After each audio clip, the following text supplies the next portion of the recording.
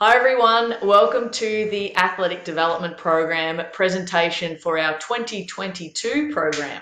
I'm Marnie and I'm very uncomfortable talking to a screen. I will admit that I am much more comfortable in front of a live audience and I do much prefer the in-person experience, but I can still today share with you the purpose of this wonderful program that we have at Greensborough College.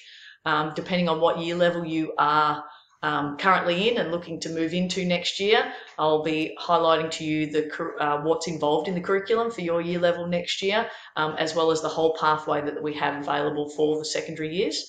I'll also go through the wonderful opportunity that is our additional technical specialist sports coaching.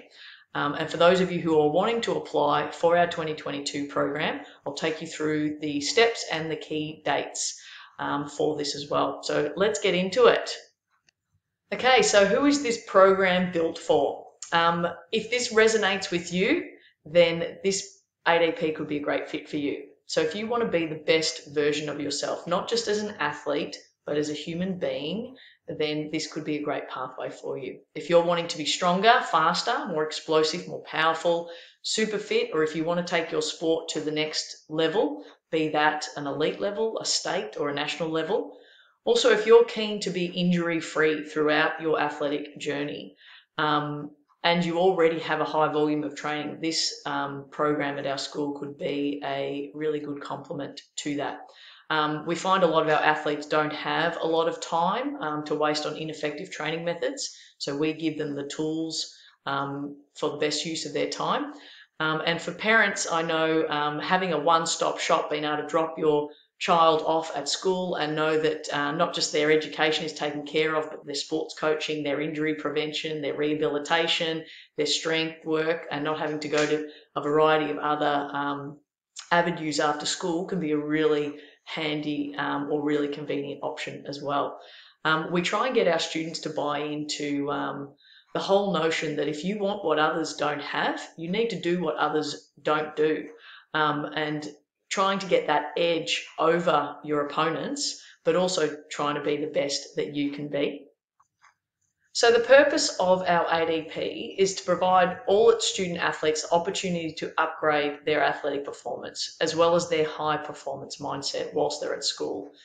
We hope that their involvement not only will help them to achieve their personal best in their sporting pursuit, but also in all facets of their schooling, both social as well as other subjects. And we hope this carryovers to the rest of their life as well. So how do we create high performers? We use cutting edge strength and conditioning by reducing risks of injuries and providing genuine athletic upgrades to improve students' sport performances and success in their chosen field. We also take an approach of student first, athlete second. In fact, it's more like human first, student second, athlete third. And we really prioritize helping develop the students' self-efficacy, their sense of belonging to an incredible culture, trying to enhance their level of passion for self-development and improvement, engage them, improve their attendance and their enjoyment at school by reinforcing our school's core values of that of courage, aspiration, respect, and equality. An example of how our school's core values are embodied by our ADP, I'd like to mention how the ADP is levelling, or how sport in general is levelling the playing field for females. I could talk about this particular topic for a long time, but I would just like to encourage you to check out some of the most recent and detailed research done by EY, Ernst & Young, and the ESPN's W's research on how sport advances women at every level. I've got some pretty powerful quotes up there for our student athletes out there, but the ADP, in terms of trying to uphold our school's core values, which I love, where just an example of how we're doing that is through trying to really increase female engagement, as well as improve pathways for our females at Greensborough College as well. So by improving high performers, we take this sort of approach. We have world-class coaches, and I'll talk a little bit more about the fabulous coaches that we do we are fortunate enough to have at Greensborough College in our ADP. We offer not only class time to complete strength and conditioning and learn all about the building blocks of athletic excellence, but we offer additional strength and conditioning sessions that are really closely supervised. We record data at every single session, which gives us a really good picture of where the student is currently at, what they've been doing, what they need right now, and where they're headed in terms of where we've got room for growth. We've also been able to adapt our training methods to home programs, which has very much been needed in this last 18 months. In terms of how we've set up the ADP at Greensborough College, we've included it into our curriculum, and there is a 6-year plan for those who are wanting to be involved. You can see our pathway that's laid out here from year 7 through to year 8, year 9, year 10, and there is something for everyone, even doing VCE.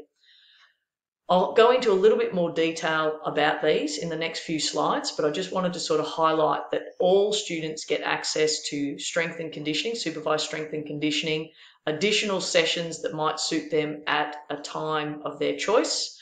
And as you move through the year levels, there is some extra attention put into the theory side of what it takes to basically be the best athlete that you can be. It's integrated into the VCE curriculum as well, but let's first start with our year 7 and 8 curriculum. So students complete the ADP elective in the place of art in year 7 and in the place of STEM or manual technology in year 8. That was the case this year. From a practical point of view, we teach the students effective warm-ups and cool-downs. We teach them the fundamentals of strength development, the fundamental movement skills like running, acceleration, deceleration, jumping, safely landing, safe but effective change of directions, which is where a lot of injuries do come into play. We teach them recovery practices, injury prevention practices, rehabilitation where appropriate or where applicable, and then we start introducing them to high performance mindset practices. All of our students get access to the High Performance Centre where the bulk of our training is done, as well as our state-of-the-art sporting facilities in our new sporting precinct. I've mentioned that all students get additional strength and conditioning sessions, and they get ongoing individual assessments and programming. So we do full battery of performance tests biannually. These include things like biomechanical athlete screening, taking injury histories, setting goals, and all the performance tests that athletes need to get a good picture about where they are, strengths, weaknesses, room for growth, all of those sorts of things. The Year 9 curriculum is an elective in place of another elective of the student's choice. They get 3 periods now at Year 9. The program includes everything that I've mentioned at the Year 7 and 8 level. We do start advancing their individual strength development, and we start making their movement skill a little bit more specific to their sports. We go a little bit deeper onto the high performance mindset practices as well. And with the extra time that we have at Year 9, the extra theory of a period of theory, we introduce them to what makes a successful athlete. We also teach functional anatomy, which is really handy for students getting to know their body and being able to more effectively communicate with their coaches or physios, or just have a general understanding about what's helping them or hindering them. We also look at gender differences and the considerations. Particularly, we look at how females can capitalise on their unique physiology, and that really gives the girls a sense of empowerment as well during those years where development can often feel like it's taking them in the reverse direction. We talk about sports nutrition and hydration and how important fueling around your exercise and general health is for your biopsychosocial status. We talk about the importance of sleep and how to get more and better quality sleep. And we also go into more on the effective recovery practices. So things like compression garments, hot cold showers, cryotherapy, saunas, you name it, we sort of talk about how that can be utilised by our athletes to recover better and be able to perform better. At Year 9 level, students complete the ADP elective in place of another elective of their choice. This time they get 5 periods. I was getting a bit excited. The program includes all of the Year 7 and 9 inclusions. So again, a little bit more detail, a little bit more advanced with their individual strength programs. In the theory, one of my all-time favourite areas to teach here at Greensborough College over the last 20 years has been sports psychology. And a bit more of a buzzword that's being used now, particularly off the back of the AFL Richmond Tigers success over the last 4 years, is high performance mindset coaching. So this unit is a whole semester of the building blocks of athletic excellence from a mindset point of view. So positive psychology, purpose mindset, social and emotional intelligence, mindfulness and arousal control. Really powerful stuff for anyone trying to perform at their best on the field, on the court, at a presentation, whatever it might be.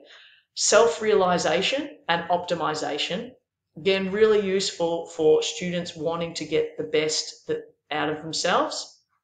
And perspective training, which has been very poignant, I guess, at this time in our lives. The other areas that we study at the Year 10 level are really juicy training principles, exercise programming and prescription, which really empowers students to have a great understanding of how they can take control of their own physical training and progress themselves and maybe other people in their lives as well, learning about writing programs and getting an idea of how to get the best out of your body. Just moving through this pathway again, so that's the first 4 years sort of outlined.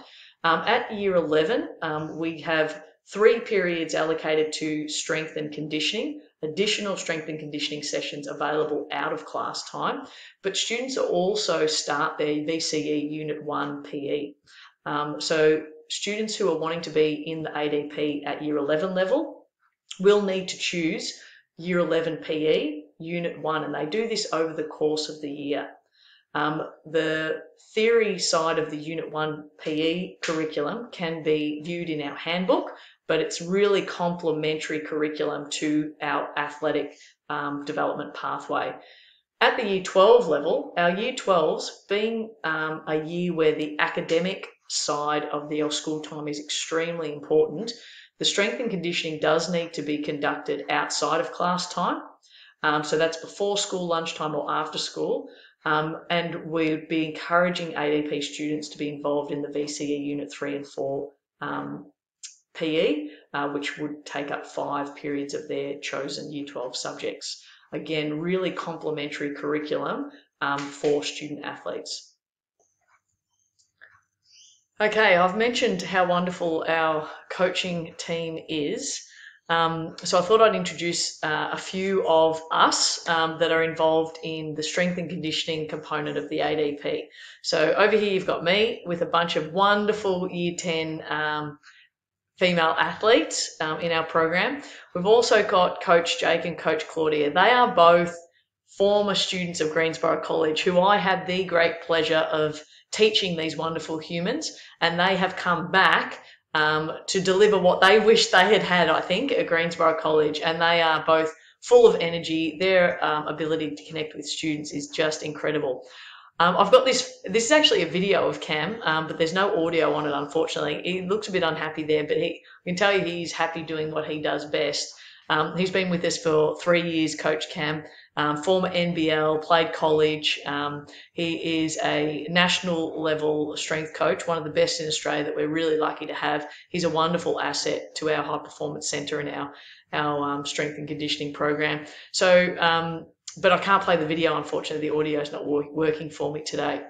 But our job, I guess, working with our students from a strength and conditioning point of view is basically to try and get students to be able to move better, feel stronger, prevent injuries, bridging the gap basically from sitting on the couch to then trying to do high quality organised sport.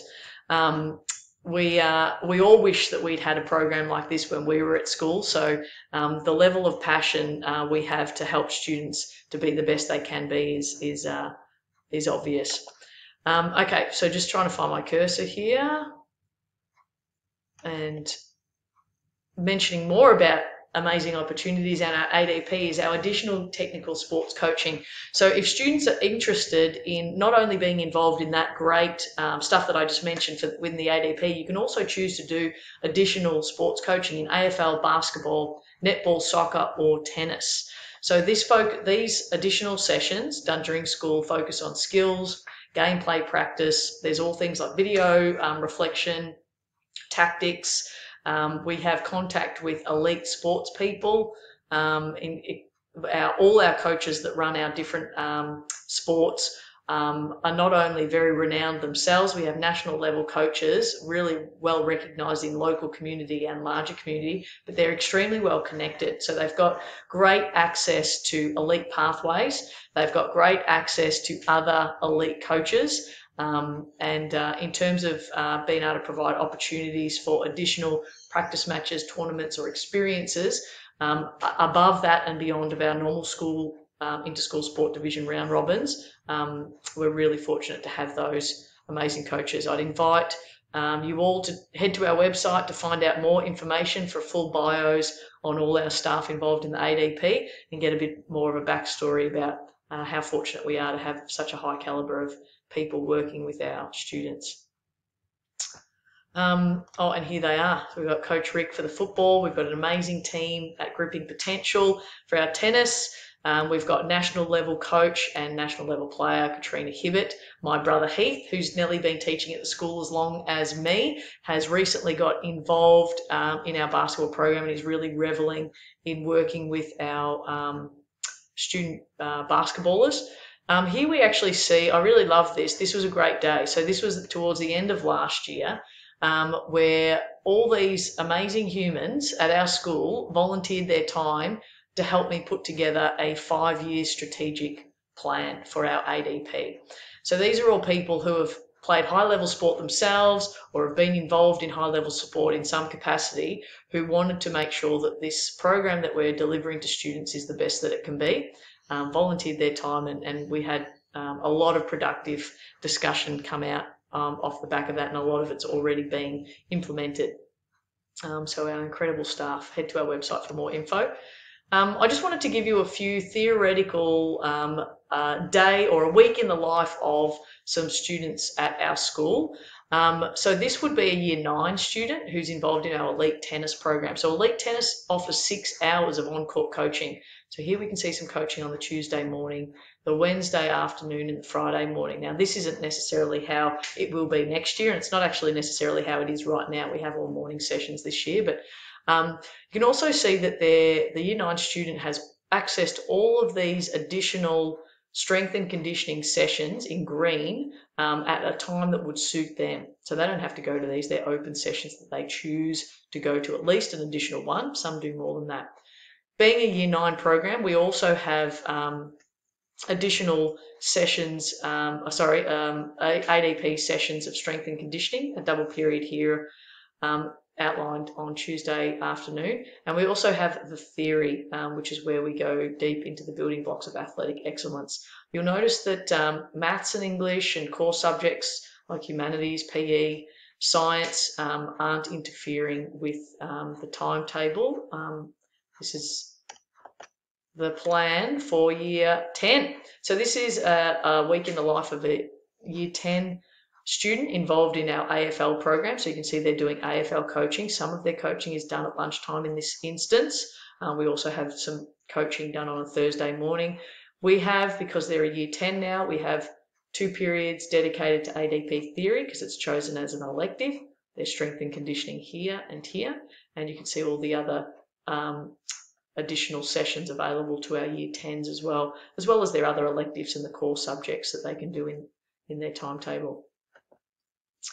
So if this is sounding like a program that seems like it would be a good fit for you, or if you are already a current student loving the ADP, there is a waiting list. So there is an extensive waiting list at Year 7 to 9. So we do encourage people to act quite quickly and be very organised in terms of the application process. If you are a new student, applications are now open on our website. So everyone needs to head to our website to get access to the application form. that needs to be completed by the 20th of August. This application form is quite detailed. It won't take 2 minutes to complete. It won't take you hours either. Not that horrible. But we are after, obviously, contact details. We really want a good picture of what the student is currently doing. So what sports are they playing, or what sport? Who do they play for? What are some of their achievements? Where would they like to take their sport? So a bit of a 3-year to 5-year, maybe some goal setting, some questions around what they're wanting to achieve with their sport, any injuries or niggles that we might be able to help them with. There's also some more information that we'd like to collect around these applications, things like teacher references. We'd like to see what sort of student they are. We're particularly interested in their work habits. So things like organisation and communication are really key things that elite athletes need to be fully across. We also like to hear from a coach, so a coach's reference is requested. Some past reports also gives us a bit of an insight into the type of student that we will be working with. We do have quite a stringent selection process, so not only do we ask them for information, but we do run trials and selections so that we are making sure that the students are going to be a great fit for the program, as well as the program being a good fit for them. For current students, you still need to register your expression of interest for 2022 via our website by the 3rd of September. So that is just making sure that we know who still wants to be involved.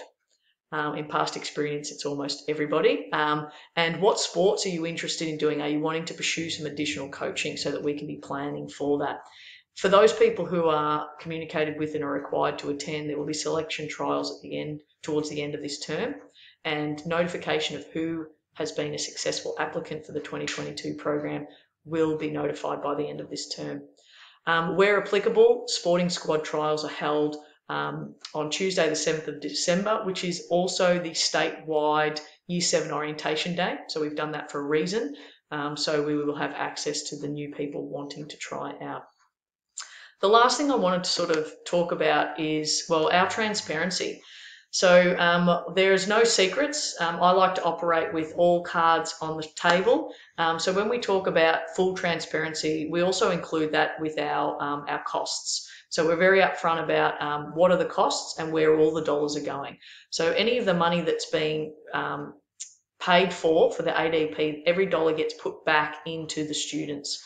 As a mother of 2 myself, I always work out all of my students' costs for programs based on a week. So I sort of broke that down. I don't know if that's helpful for anyone else, but $15 a week in terms of what they're getting and whether you see that's good value. I think it's absolutely incredible value. There are payment plans available, and there are ADP Sporting Excellence scholarships available too. You'll need to see our website for information about those. They are also due in September. For those people wanting to be involved in additional technical sports coaching, depending on the level and the frequency of coaching, it'll depend on what the additional cost is. So if you're doing an additional 2 hours of technical sports coaching with Coach Rick or Coach Katrina Hibbert, then it might be that's the additional cost on top of the ADP cost. Likewise, if you're doing more coaching, you're in the extended program, which does require tryouts for the extended program. It is considered a bit more of an elite program. Then there's an additional cost. And for those doing the elite tennis program, we also have a development program in the tennis, but the elite tennis, there is 6 hours on court available. So it does come at that proportional price as well. The last thing I just wanted to say, I guess, is if anyone has any questions, I will be doing a Q&A follow-up on this, or you can head to our website for any information. I really hope that what I've just presented to you is helpful and somewhat inspirational for those who aren't already bought into the program. If anything does come up, as I said, contact me or speak to our office. They're really full of useful information as well. I've thoroughly enjoying working with our current cohort of students, and I'm looking forward to helping even more of our students and young people thrive in a program like our ADP. So I look forward to working with you. Take care.